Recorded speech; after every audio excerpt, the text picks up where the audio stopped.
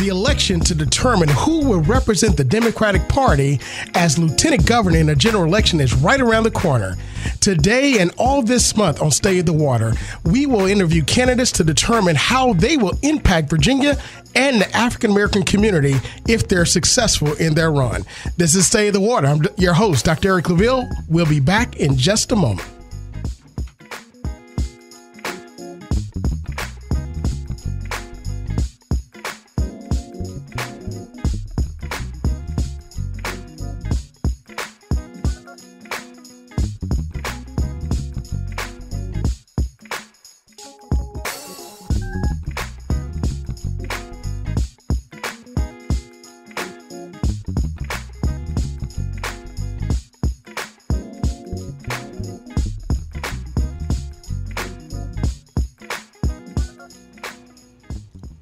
Welcome back to Stay in the Water. I'm your host, Dr. Claville. Thank you so much for joining us on this beautiful Sunday afternoon.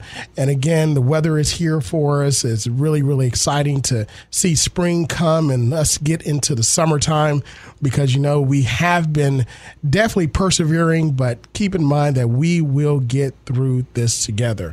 Make sure that you're continuing to adhere to social distancing.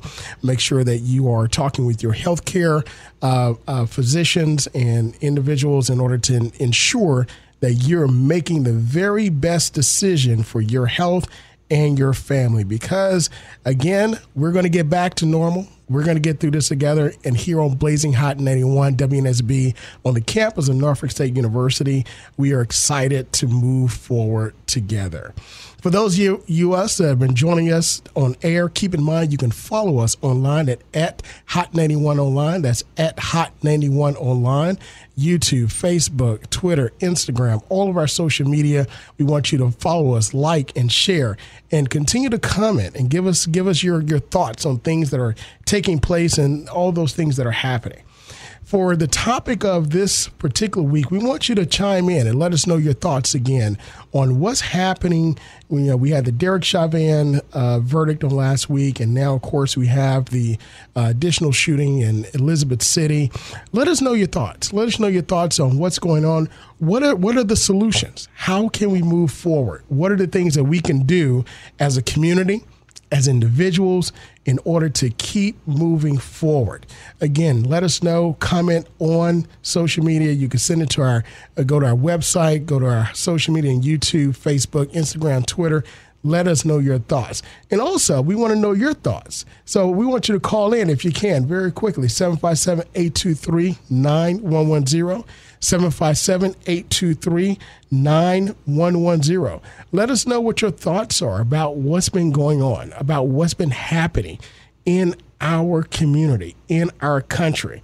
You know, at a certain point, we've got to get to a point in our community where, you know, enough is enough. We've got to get to a point in our country where we could sit down, talk face to face and say, listen, these are the solution.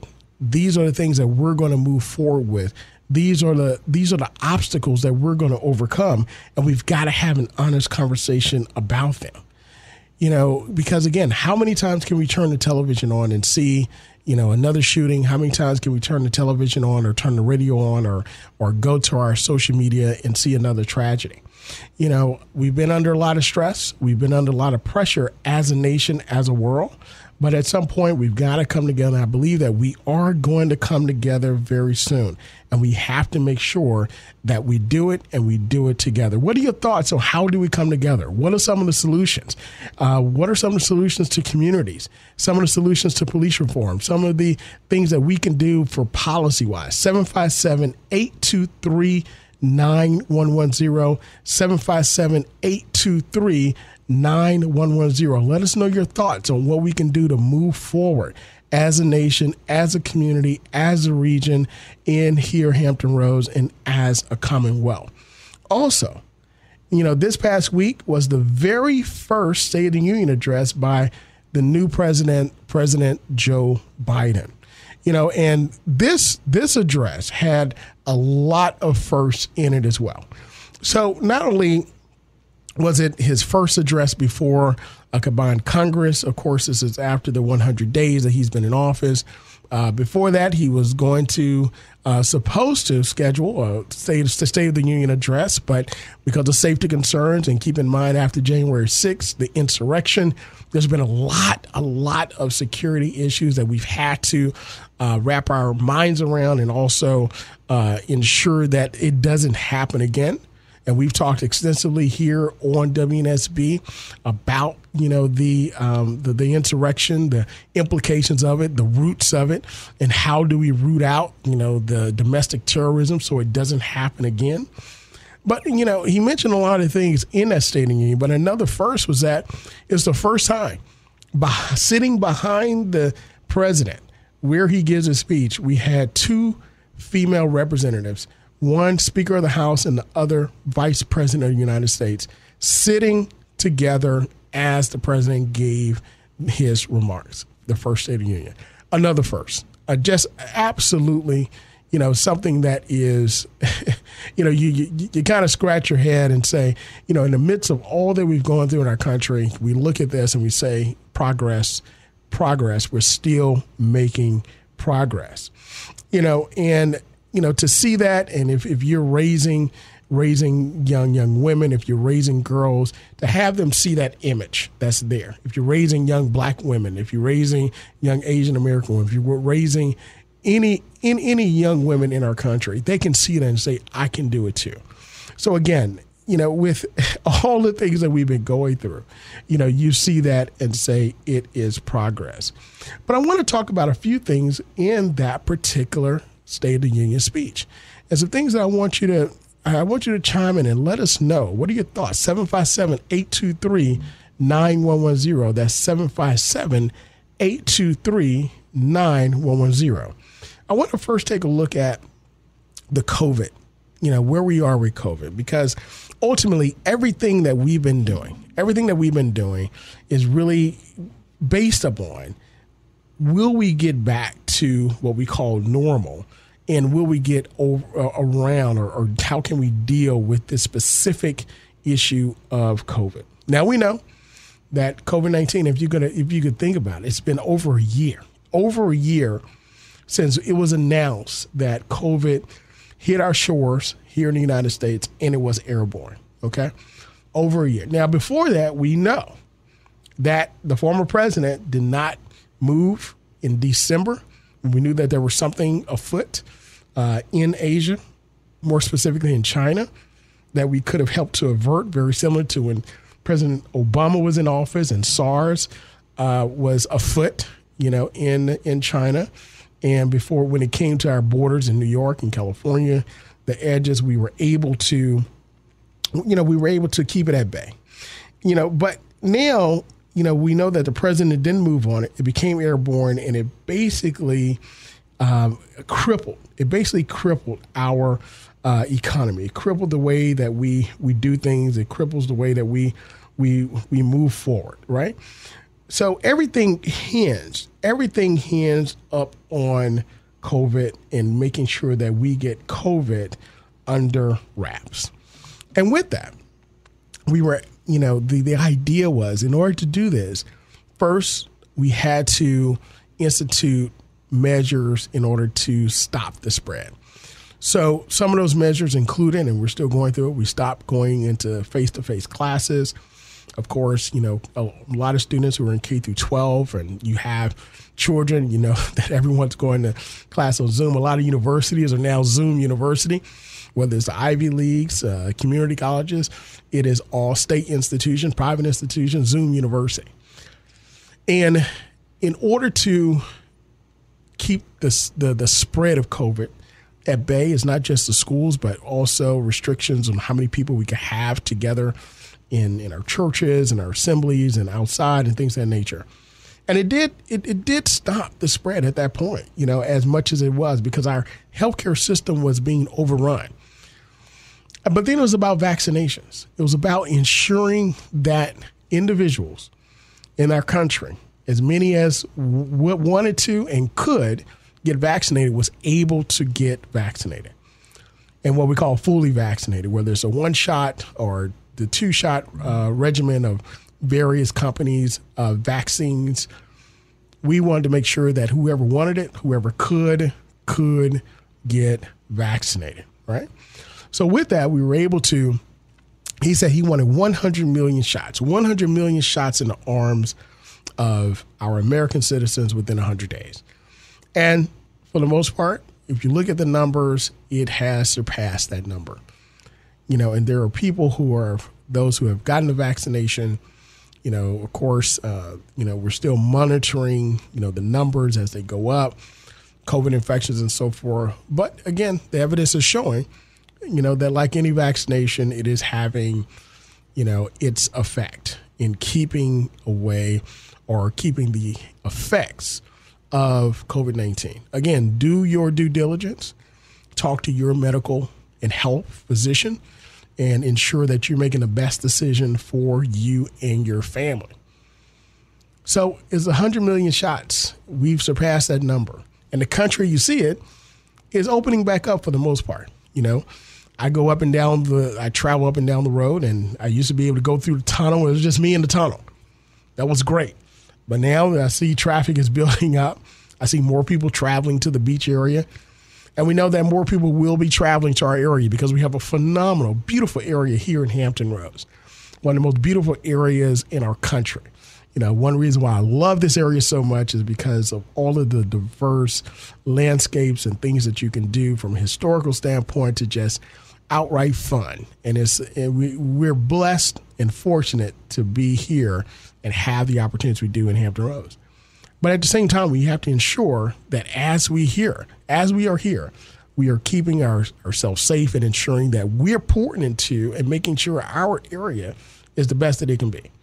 Which gets me to the infrastructure bill. President Joe Biden mentioned that he wanted to basically invest in the infrastructure of our country.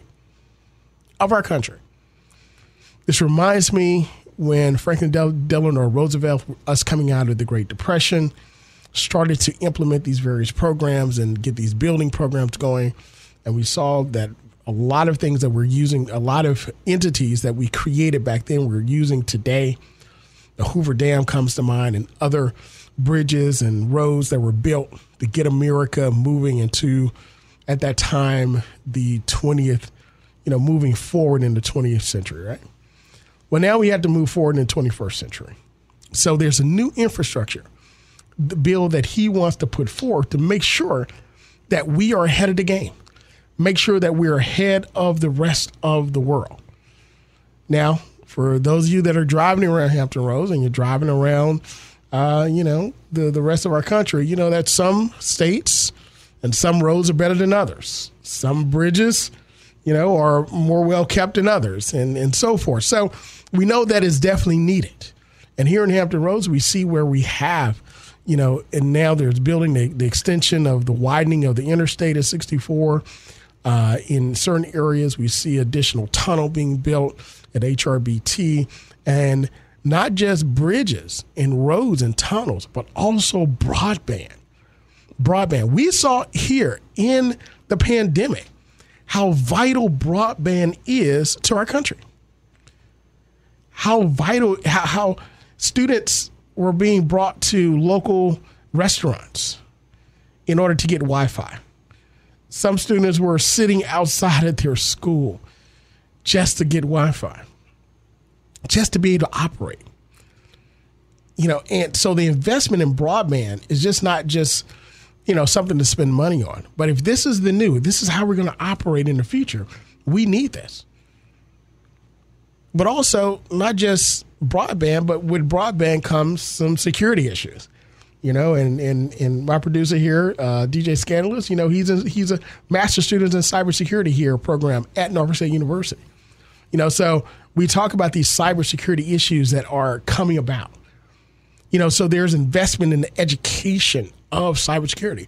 Norfolk State University is one of several institutions that at the time Vice President Joe Biden came down in order to launch our cybersecurity program here, and the investment that's been made. So we see that, not just the infrastructure, but the forethought of broadband extension being ahead of the curve, but also cybersecurity in Norfolk State is a part of that moving forward. And then not just broadband, not just infrastructure as it relates to bridges, roads, and tunnels, but also clean energy. Now let's talk about what we call clean energy. Charging stations, electric vehicles, vehicles that don't run on fossil fuels. Now, all the junk science has been put aside, and to say that fossil fuels aren't bad for our country and our world, for that matter, the ozone layer and all that. Okay, that's been thrown in the trash. It was junk science from the beginning, and it's junk science now. So the move toward renewable and clean energy, solar panels, ensuring that we're harnessing, nature, what nature gives us in order to power our homes, our businesses, our buildings. These are all the things that, he wants to invest in. But also charging stations, electric cars. China wants to be the leader in the investment of these cars moving forward, right? But we're saying that we're going to not only compete, but we're going to invest, and we're going to ensure that we're also innovating, developing, and moving forward. I know Amazon mentioned that their fleet, they have a target date to where it'll be all electric. That's huge. And it's good to set these dates, these margins, to ensure that we're working toward a common goal. Now, I'm going to go back to the phrase common goal. I'm going to come back to that. But I want to know your thoughts. What are your thoughts on the President Joe Biden speech, infrastructure, vaccinations? How is he doing on COVID? 757-823-9110, 757-823-9110. And there's a few other points I want to talk about as it relates to not just our country, our Commonwealth, but also the African-American community. Ensuring that we have opportunities, investment in African-American communities in order for us to not a hand out, but a hand up. The investment that should have been made years and decades ago. That's got to be a part of any plan that's put forth. Over the summer, last summer, there was an article written on our website. You can go to it, nsu.edu, that our president put out called "This is Our Time." This is our time. And it speaks for itself. This is our time. Our time to move forward, our time to invest in our communities, our time to ensure that our voice is heard, but not just our voice, but action. It kind of reminds me of a hook from an old hip hop song. Time for some action. So for all the 80s hip hop babies out there, you know what I'm talking about. So it's time for action, but action in what way? Action in policy, action in investment, action in investing in our schools, action in investing in our families, action in investing in employment, but also entrepreneurship. That's where the action, and it's time for that. So infrastructure, vaccinations, making sure that our country is moving forward. Investment in the African-American community, not a hand out, but rather a hand up, and recognizing the investment that should have been done years ago, decades ago. But also immigration. Now, immigration, when we take a look at immigration, there are many on the other side that are saying that Joe Biden is failing. The policy is failing. But you got to look at the whole story.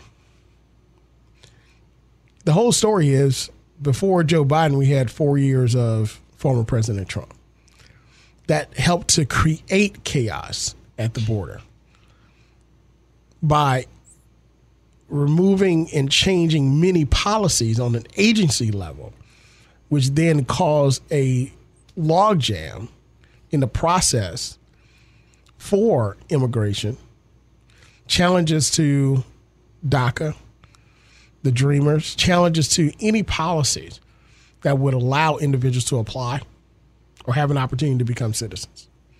Now, are our immigration policies perfect? The answer is absolutely not. Is any nation's immigration policy perfect? The answer is absolutely not. Do we want a process that flows smoother? Absolutely. But you can't have a process that works smoother if you destroy the process that you currently have and say, hey, it's not working. The answer is you have to improve it. So keep in mind that President Biden was working with a process that was broken in pieces when he came into office.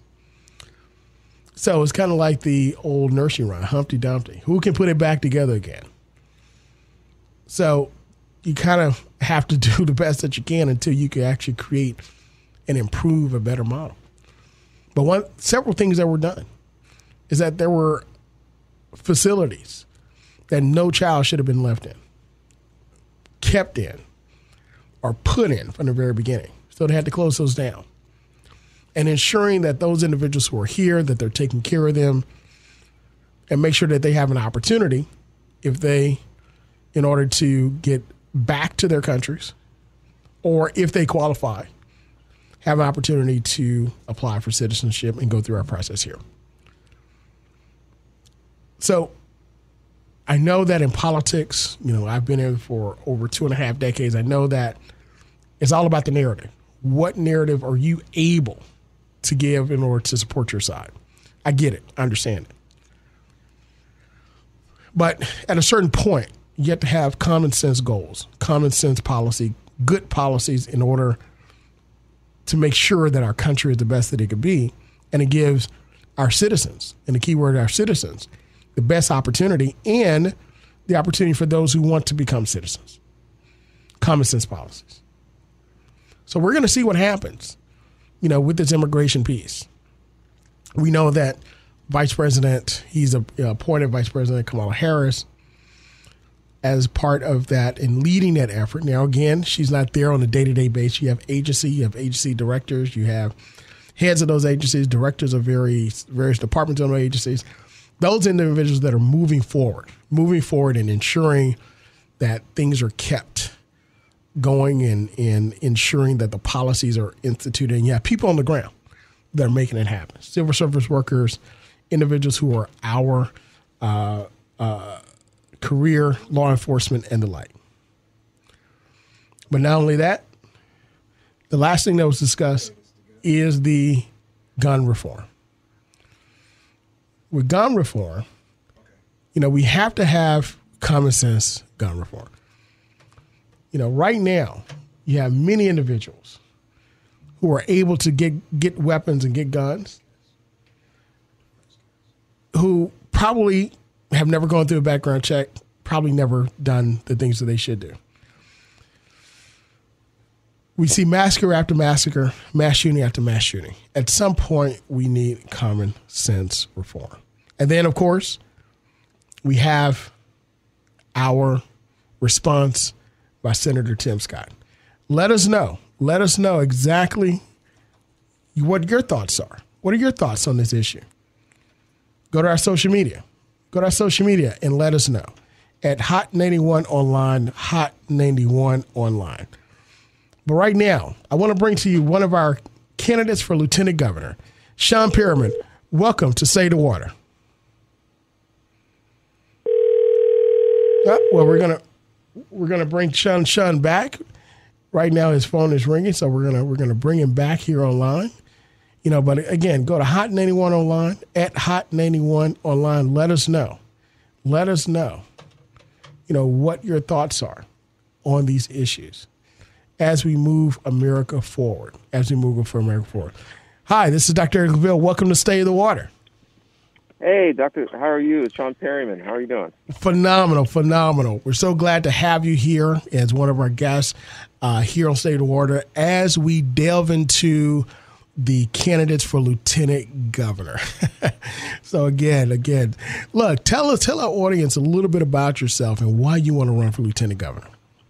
Absolutely. I am the former president of the Fairfax County NAACP. And I was called to run for lieutenant governor just because of the crisis we find ourselves in. I saw last year when George Floyd was killed in front of our eyes, and I was an advocate at the state level, that our state senators really didn't understand systemic racism and weren't doing enough about it. So as someone who had previously worked on the Hill advising Democratic members of Congress like Congressman Elijah Cummings, who I worked for in the House Oversight Committee, I wanted to step up and use my background in law and policy and grassroots activism and take that to the statewide level. Phenomenal. And the desire to run for lieutenant governor, we know that you mentioned it was the summer, what happened in galvanizing and moving forward.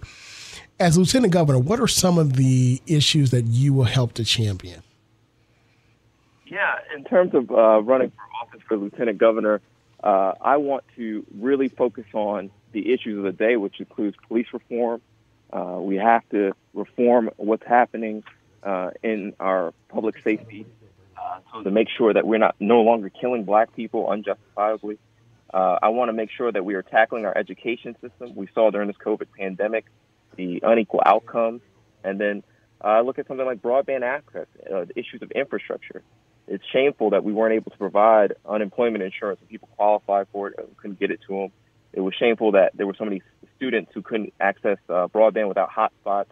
These are the things that we have to tackle here in Virginia and across the nation in the next 10 years and sooner rather than later. Absolutely. Now, in that particular office, we know that we do have a governor. Lieutenant governor is very important, as they serve over, the Senate as it goes into session. In the community, what are some of the things that you will represent in the community? Policy-wise, we understand, but, the politics in a large part is about connecting with the community. What are some of the things you will connect with the community with? Well, even as I call in now, I'm from Fairfax County. I'm actually calling you from Danville, Virginia, which is about 4 hours from where I live, because I want to reach every community in Virginia. Absolutely. Whether it's a rural community, whether it's Democratic voters, low income, it doesn't matter. We need the representation. So, as you said, the lieutenant governor role is important. It breaks ties. It's not very powerful, but what it can be is an advocate. Use that platform to advocate for everyday people. And I believe the only way to do that is visiting them where they are and knowing what their issues are and championing those in Richmond. Look, not powerful, but very influential, which also equals a lot of power within itself.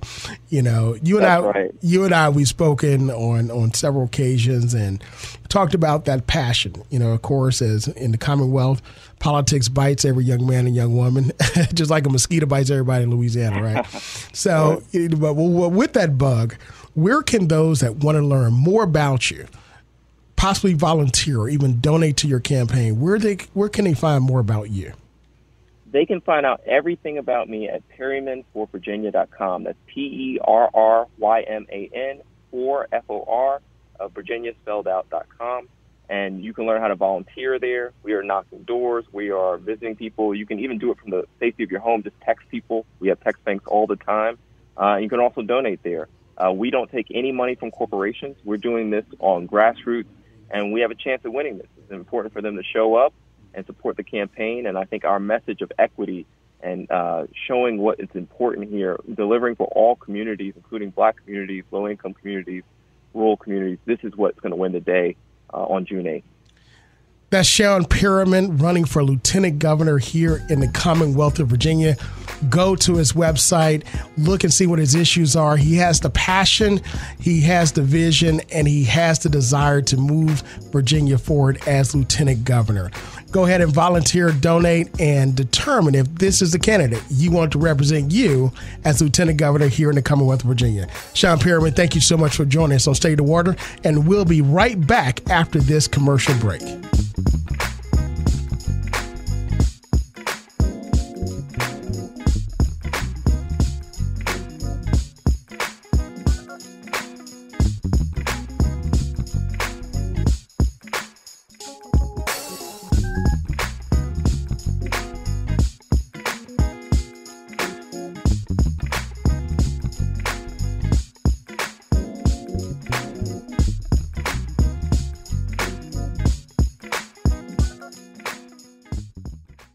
Want to send your mom to an elegant dinner and show? We got you. All you have to do is post a picture of your mom on Facebook with Send My Mom to Dinner at Brothers. Tag Hot 91 online and include the hashtag Blazing Hot Mom for a chance to win dinner for two and enjoy Kirk Whalum in concert.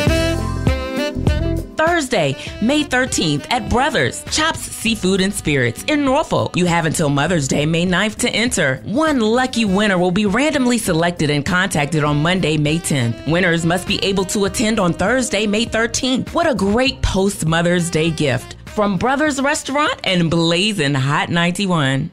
Blazing Hot 91 is looking for your support. Financial support, that is. Get ready. Coming this May, we're going to see how much you love us. Quiet, he's going to say something. We'll be asking for your tax-deductible contribution. We're a public radio station. That means we're supported by you, the listener. You guys tell us you love us all the time. The hottest radio station. Now, you can show us how much. And that keeps us blazing the airways with your urban alternative mix of music. Yo, you know the deal. So start planning your contribution to Blazing Hot 91 now. Be ready to drop that cash. Save the date, May 17th, 18th, and 19th. It's all love, and it's all for you on Blazing Hot 91.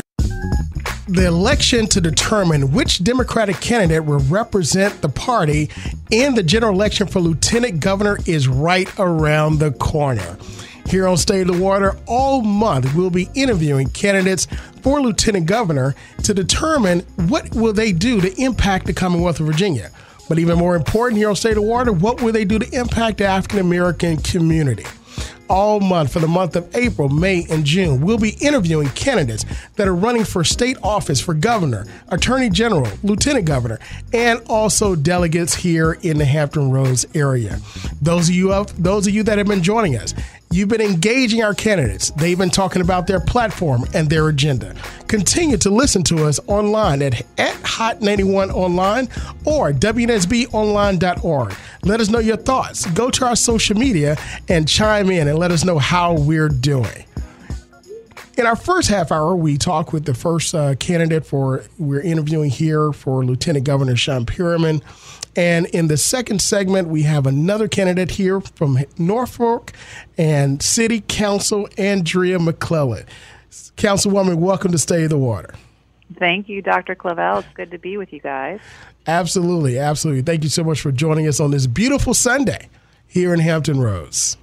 It is a great day. I actually was able to worship the New Hope Baptist Church in Hampton earlier today, and it was great to be with people. We were masked and safe, but oh my gosh, it's so nice to be back out and around people again and not behind a Zoom screen. I'm telling you, that's something that, we sometimes take some things for granted in our lives, our day to day. Just being able to call up a friend or go out and, have a cup of coffee or tea or go out and have lunch or go to church and just engage, like you said, in worship or fellowship, whatever the case may be. But, COVID has taught us a lot of things, and it's not to take those things for granted. Definitely. So here on State of the Water, we are engaging candidates who are running for statewide office all month, last month for the month of April, now May, and also June, leading up to the primary election for the Democratic slate of the party. And this month, we're talking about why candidates want to run for lieutenant governor. As councilwoman here in the city of Norfolk, you represent, your ward and in making decisions for the city, moving the city forward. Why would you want to run for lieutenant governor? Well, I like to continue the work that I've done here in Norfolk and throughout the 757 and do this on a statewide basis because I see issues that need to be tackled. And I think I've got the skills and the ability, the knowledge, the network to put to work. So, for example, among other things, the work that I've been doing to address the digital divide and digital inclusion, creating more opportunities for folks to have access to affordable, high-speed internet. I mean, this is something I've been working on for almost 4 years, and certainly with the pandemic, we've seen more than ever that this digital divide is actually a chasm. It's, the kids haven't been able to go to school. people haven't been able to access telehealth or telemental health or work from home. It's a huge issue, and it's not just an issue of connecting our rural communities, which of course is an issue. We need to continue doing that. But in a city like Norfolk, 25% of our homes don't have access to high-speed internet. Wow. It's not because it doesn't exist. It's because it's not affordable. And so we've got to make sure that when we're talking about high-speed internet, it's accessible and affordable. So as Lieutenant Governor, I'd like to be that chief broadband strategist to make sure that we are tackling this issue. And it's an issue for our future. It's an economic development issue, healthcare, schools, etc. So that's number one. Number two is I don't have to tell any of your listeners the issue that we have in our community as it relates to flooding. And the work that I've done in Norfolk and throughout the region, and quite honestly statewide, is the work I would like to continue to doing at the state level to highlight the issues that we have and to try and find federal and state resources to tackle these. It's our area is second only to New Orleans in terms of flood risk. So State of the Water is such an apt name for your program because it's something that I deal with on a regular basis, which is State of the Water here in 757, and making sure that our communities are safe and that kids can get to and from school on roads that aren't flooded, and people can get to and from their work. And I've been working with State Senator Linwood Lewis on the idea of creation of a Commonwealth Flood Board, but to focus on that for sure. Also, I'm a recovering entrepreneur. I've got to confess. I've run a couple of small businesses, and I've had some challenges, I've had some ups, and I've had some downs. We have a lot of small businesses right now who are struggling. And so I'd like to continue the work that I've been doing to support entrepreneurs and small businesses and making sure that they have access to capital so that they can stay open and they can thrive, and that our procurement systems in the state and at the local level provide economic opportunities, particularly for minority-owned and women-owned businesses. And then similarly, also not only just supporting the businesses, but supporting the workers, making sure that they've got workforce development training, access to community colleges, certifications, access to apprenticeships and trade programs. That's something that's really important to me personally as well, because when I was young, we moved here to Hampton Roads. We called it Tidewater back then, to Virginia Beach, for my dad's job when I was 7. Uh-huh. And a few years after we arrived, my dad left.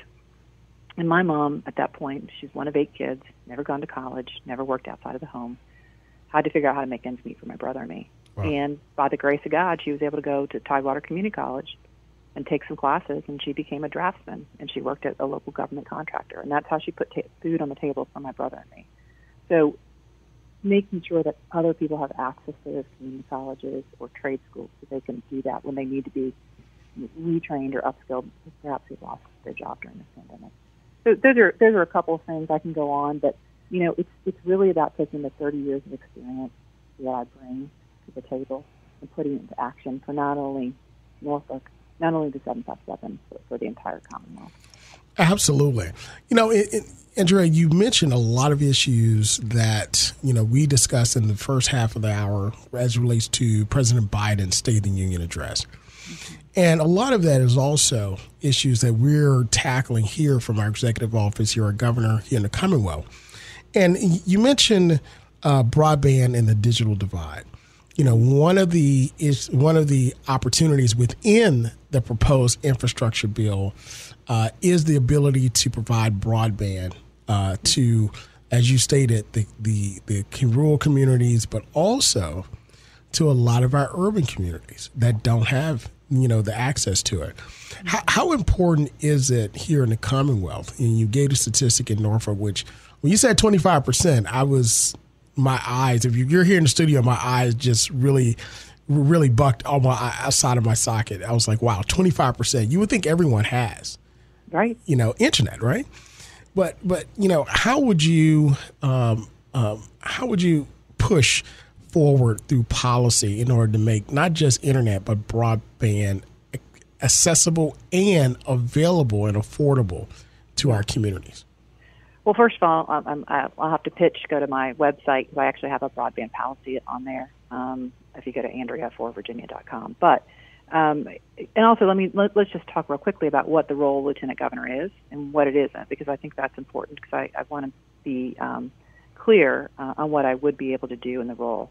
So the Lieutenant Governor presides over the Senate, breaks ties in the Senate. That's during the General Assembly for the 2 months that the General Assembly meets.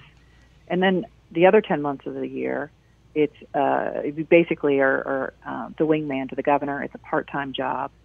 You sit on certain boards and commissions.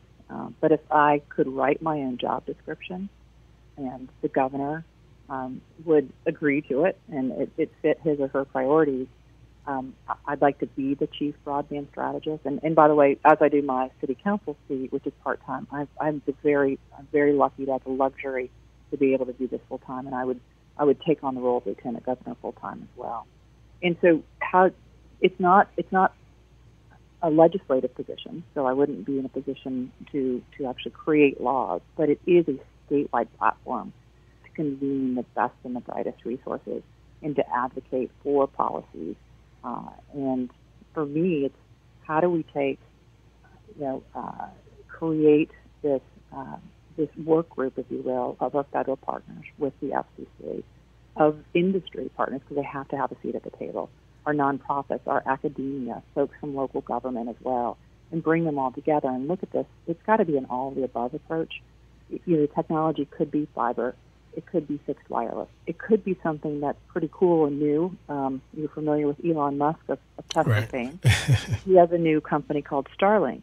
Yes. And Starlink is being tested in Wise County, Virginia, one of the most rural places in southwestern Virginia. And it is satellite broadband. It is 100 Mbps down and 10 to 20 Mbps. That's high speed. That is high-speed internet.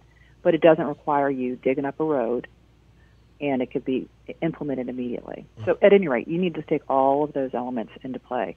As a Commonwealth, we've done an okay job on broadband. We've increased the amount of money that we've spent, but we need to look at this as a moonshot and strive to make Virginia the most connected state in the Commonwealth. And so bringing all those folks together and figuring out, for example, the FCC just issued its guidance last week for an emergency broadband benefit of $50 a month. That's a pretty significant amount of money. It is.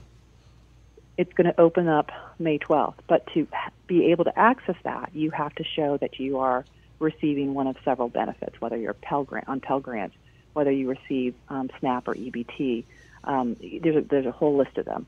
The state can use its databases to help people get through that qualification process very quickly, to get the funds from the federal government into the hands of those who need it. That would be one way, just as an example of what I could do, what we could do working together. Mm-hmm. We need to address telehealth and telemental health and make sure as a state we can, I would advocate for policies that would provide for parity or equal payment if somebody wants to go into a doctor's office or they have the access to be able to access their doctor or their mental health professional on a screen instead. And right now we waived the requirement, or we waived and provided the ability for folks to access that healthcare via online during the pandemic. I think that needs to be made permanent.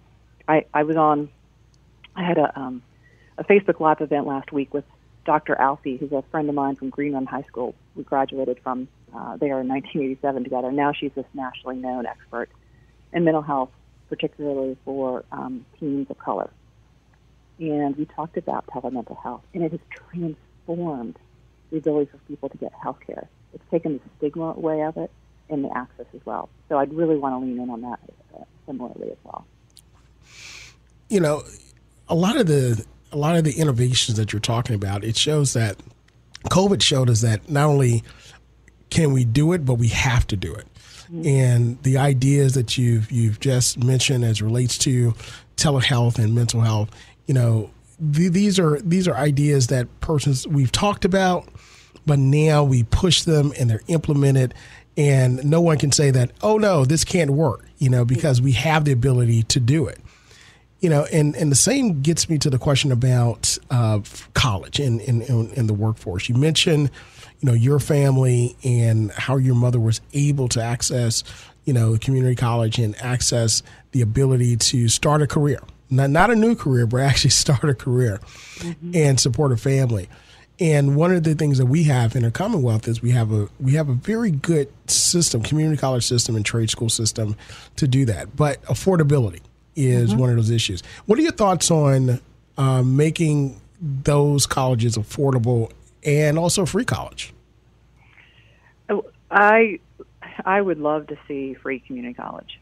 I'm excited about the G3 program that the administration just launched, which provides for free community college as well as a stipend to help take care of health care and transportation as well. I think that's really critical. And sometimes you don't need to necessarily get a full associate's degree. Maybe it's a certification. Right.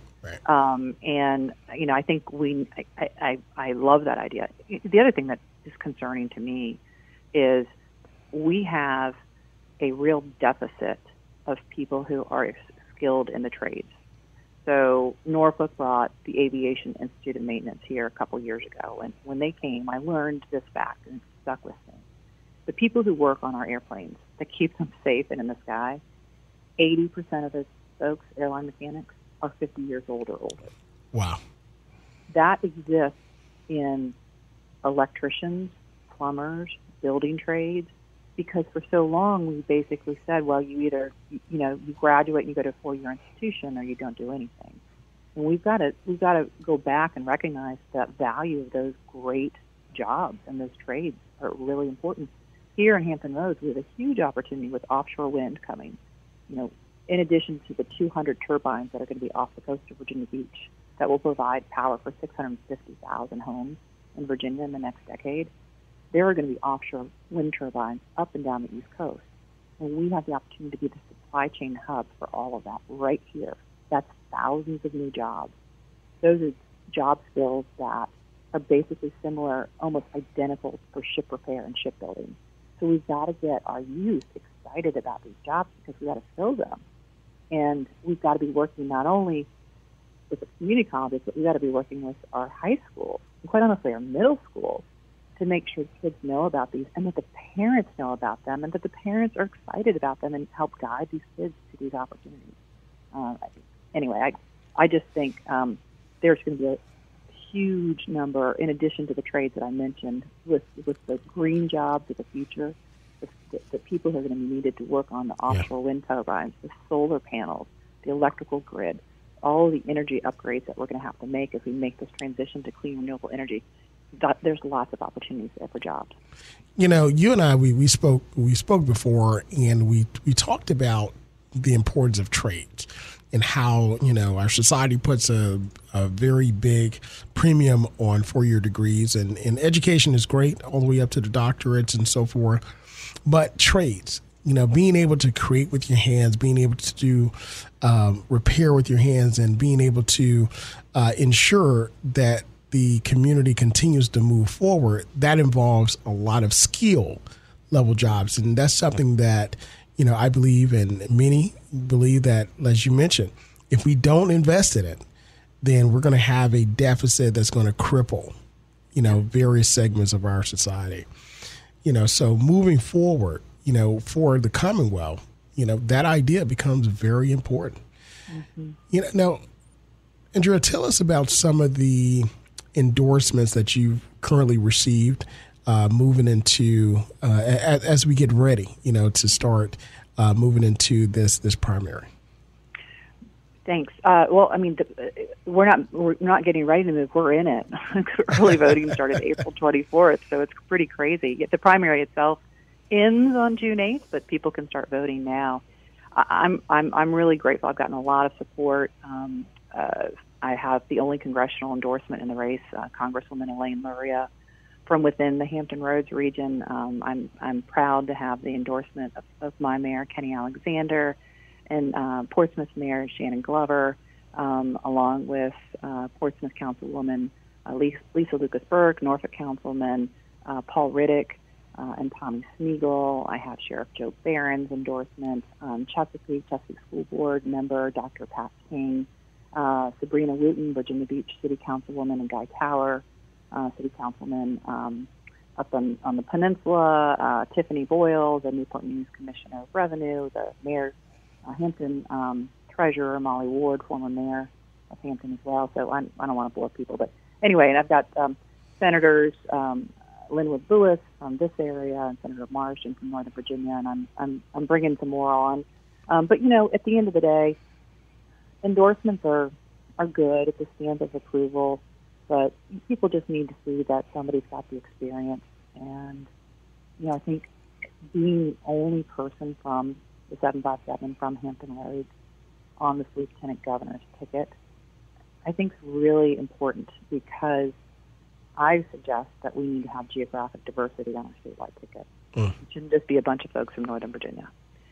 And understanding not only Hampton Roads, but also, as importantly, local government. How things work in City Hall, how things don't always translate from Richmond. Well-intentioned state legislators pass bills, and that gets passed down to our cities and our counties in the form of unfunded mandates. And then we have to pay for things that then take money away from schools and roads and public safety. And so being that person who can say, hey, listen, this might not work so well, or maybe we need to consider this instead. And Kim Payne was the last person who brought that local government experience to the role of lieutenant governor. He came from the Richmond City Council and Richmond Mayor. And I'll give you an example where we are seeing this as an issue recently. In addition to serving on the council here in Norfolk, I chair the Hampton Roads Planning District Commission. And for the listeners who don't know what that is, it's essentially the body that convenes the 17 municipalities, the elected officials, the mayors, and the city managers of the 17 municipalities of Hampton Roads once a month. It's sort of a microcosm of the Commonwealth. And so I, as chair of that, one of the issues that we were really digging into at the beginning of the year was vaccine distribution, which, by the way, did not start so well. I don't know if you recall, Hampton Roads is the last region to go to Phase 1B. Yeah. And we have a lot of constituents who are not happy. A lot. And most people think, the Norfolk Public Health District, of course, reports to the Norfolk City Manager and the Norfolk Mayor. No. The Norfolk Public Health District reports to the State House. Right.